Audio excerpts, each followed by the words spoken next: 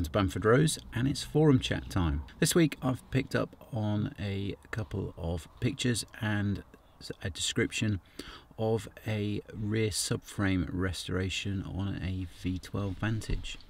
This particular car is a customer of ours, although the detailing work that he's had done and the subframe treatment was not done here. This car is absolutely mint and was not really worthy of subframe restoration at this point. The corrosion, the degradation was not that severe. So there's 2 points in this video that I wanted to pick up on.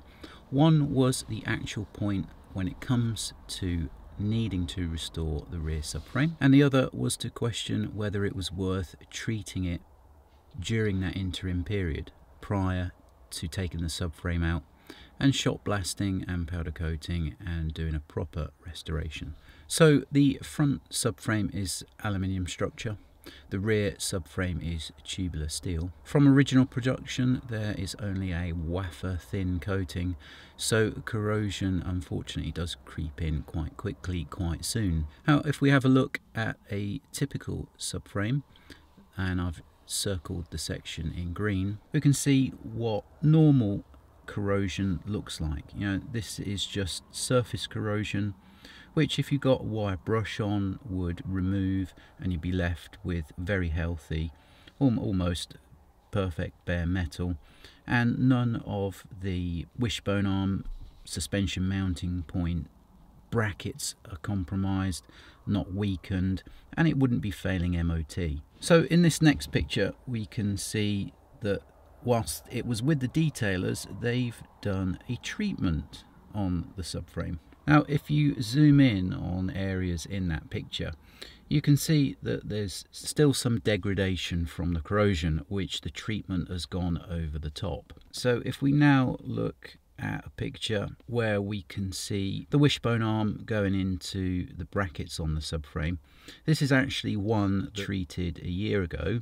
So you can already see that in the space of a year that the treatment is flaking off and the corrosion is still present. This is because the correct course of action is to completely shot blast the entire component and then corrosion inhibit and powder coat. So here you can see on these two pictures, this is a subframe which we've done just that, and the finish is better than what it was from original factory production and is going to last considerably longer before needing attention again. So if you were to look at your car underneath on a ramp and go back to the picture where I circle here in green, typical surface corrosion, you might look at that and be quite horrified that your Aston looks like that. And then if we go to the picture where the detailers have treated the subframe, it might give you a cozy, warm feeling that underneath your car now looks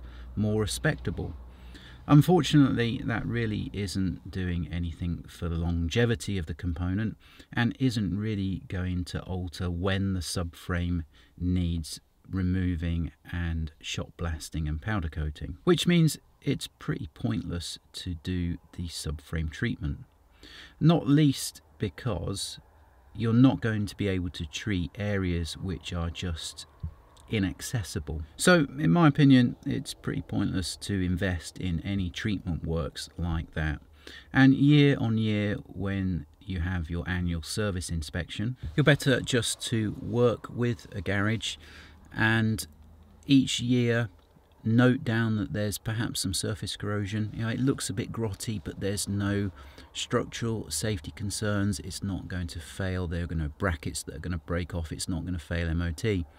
Then you'll probably get to a point, I don't know, a few years into the future, and maybe the garage is saying at their inspection report that the corrosion now is quite significant, and even then you're not going to fail an MOT. The corrosion has progressed to a level which, just by looks around those safety critical structural areas, is just a little bit too much, a little bit too progressed. And then it's the time to remove the subframe, shot blast, powder coat, and perhaps Combine that with rejuvenation of roll bar and a few other brackets, maybe powder coat all the road springs as well, just so that the whole underside looks like it's been refreshed. There are too many variables of storage and other environmental circumstances to pinpoint exactly when a subframe will need restoration.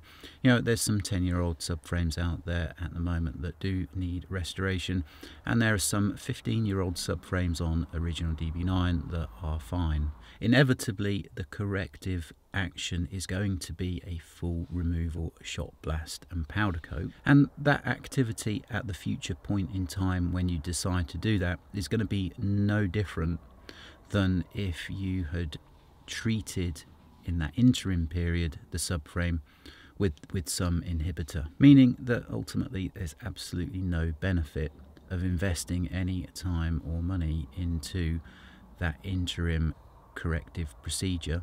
It's not going to change when the subframe needs a full resto.